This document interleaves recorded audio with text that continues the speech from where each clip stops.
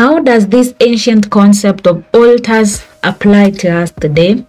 In other words, how can we as modern believers build godly altars that invite God's presence and power in our lives? In our latest blog post, I explore the 7 key steps or protocols for setting up an altar that God approves. Step number 1, identify your need. Is there an area in your life where you need God to intervene?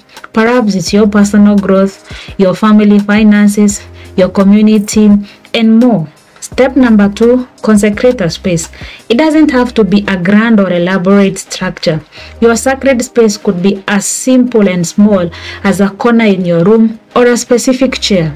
This is the sacred space where you intentionally meet with God away from distractions of life. Remember, the Bible tells us that Jesus withdrew to lonely places to build fellowship and intimacy with his Father.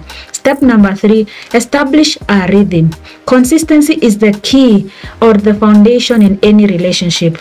Whether you choose to just spend a few minutes in the morning with God or a weekly schedule of devotion, creating a regular habit of meeting with God continually can transform your spiritual life. Step number 4, offer your sacrifice.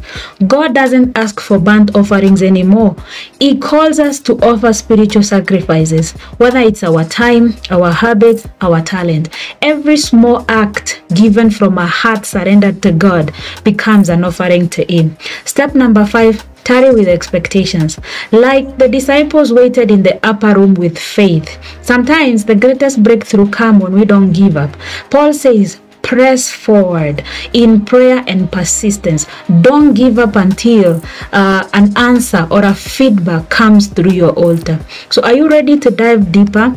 Head over to our blog sproutmentor.com, where we break down all the 7 steps and provide in-depth tips on how to awaken a deeper and a more dynamic relationship with God through a godly altar that is set up the right way.